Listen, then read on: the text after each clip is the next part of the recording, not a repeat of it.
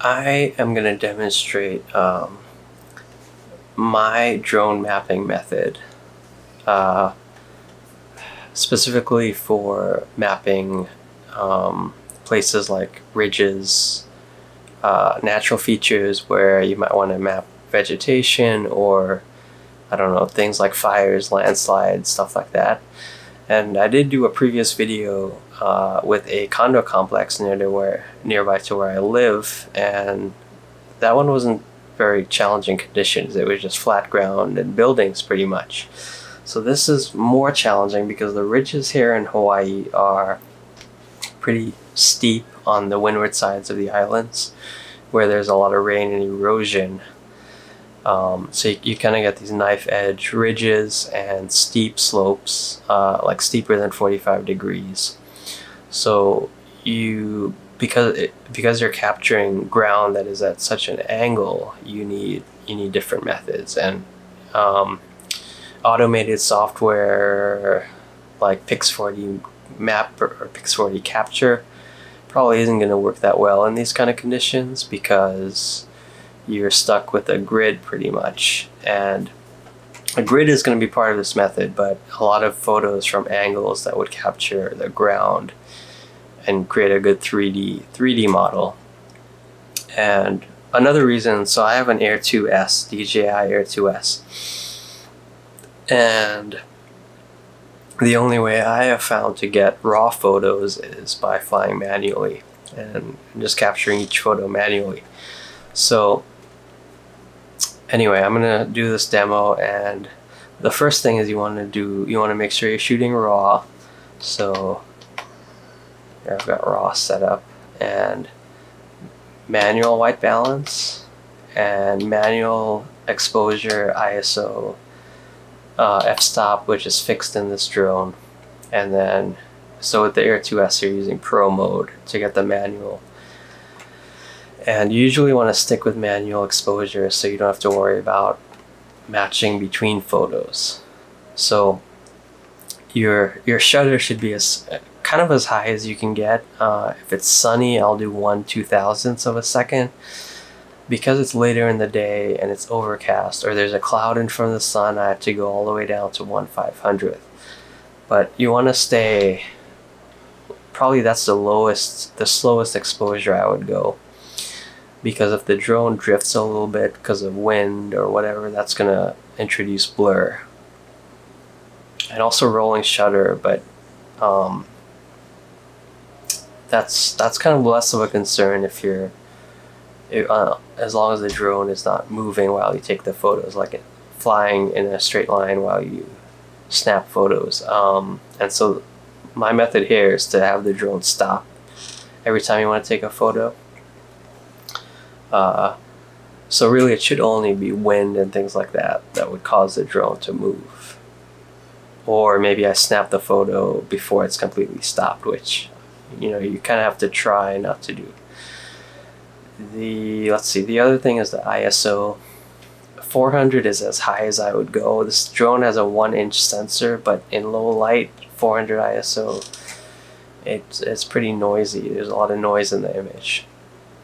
And then I think I said white balance fixed, usually 6300, 6500, something like that. So let me start this video, and so see, that's what auto looks like, and then back to manual, and then make sure it's in raw, 6500 Kelvin.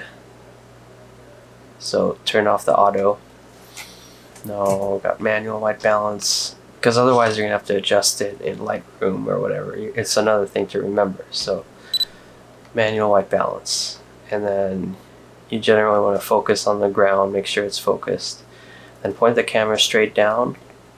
The first thing is to do a set of grid photos, basically. So you snap the photo, move the drone a little bit, just a little bit, just a little bit. I'm probably going too far between photos, to be honest, but it's just a demo. You might want to go about half as much as I just did. And in this case, I'm trying to get photos of this landslide area. And so you can kind of get a sense of what the computer is going to see when it's processing these to make a 3D image. It's seeing all these trees from different angles and basically creating a 3D model from those views from different angles.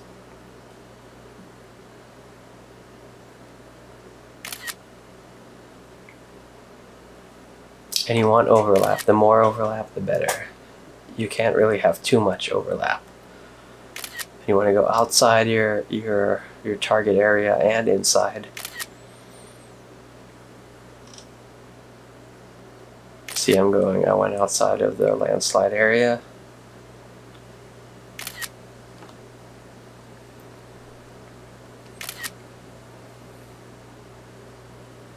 And even though it's a grid, it doesn't have to be exact at all. It really doesn't matter as long as you have enough photos with enough overlap. You know, you can go in any order. You can move sideways, forward, back.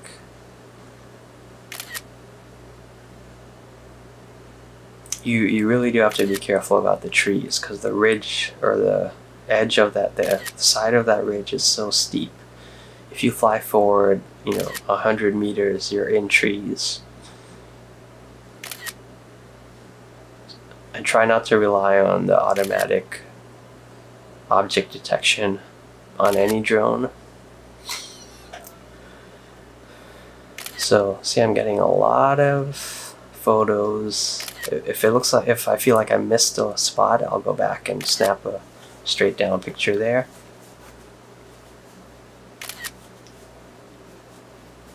And then you can switch to your map view. So if you click like over here, you'll switch between map and photo.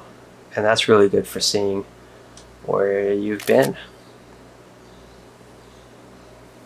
I probably should have got one right there, but you can almost fly back.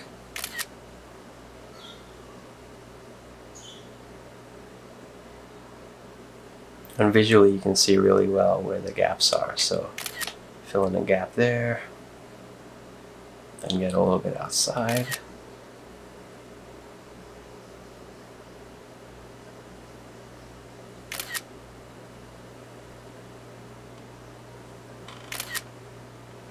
So one thing is you're trying to capture everywhere that you want from multiple angles. So when you go way off to the side, because the camera is such a wide angle, you are getting an angled view of the target area. Even though the camera is still pointing straight down, it's basically taking a photo that is a conical view.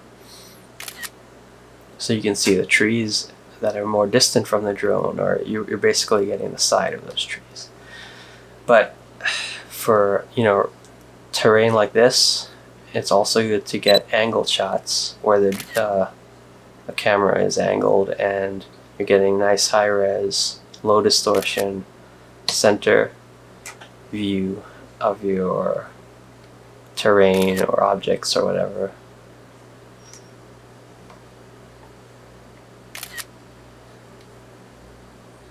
And because it's a slope, you probably want to get more photos perpendicular to the angle of the slope. So right now I'm pretty close to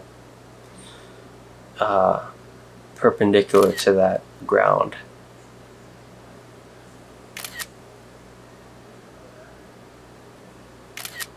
Of course, you can fly up and down too and get different angles that way. Just be really careful about flying into the trees. Now if you're doing this with a helicopter, it'd be more challenging because you can't just stop and move a little bit, stop and move a little bit. So you kind of want to plan a little bit more and try and go in a straight line. And maybe the helicopter keeps moving, but if you're using a DSLR, make sure you use manual shutter. That way you reduce rolling shutter effects, which introduces distortion.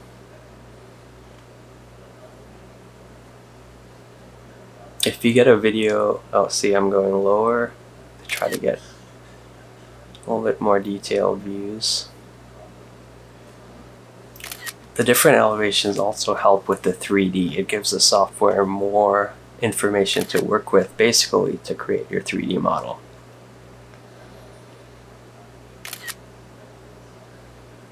But so rolling shutter, if you take video or even a photo with a cell phone and you're moving, like you're panning like that, like if you point a camera out the side window of your car and take a photo or a video, and you watch the video later, you're going to see everything slanted, because it's kind of like old CRT monitors where it gets read in order, or it's scanned basically pixel by pixel, the sensor, and then so when you're moving you get slanted. And that's one reason you need to stop every time you take a photo.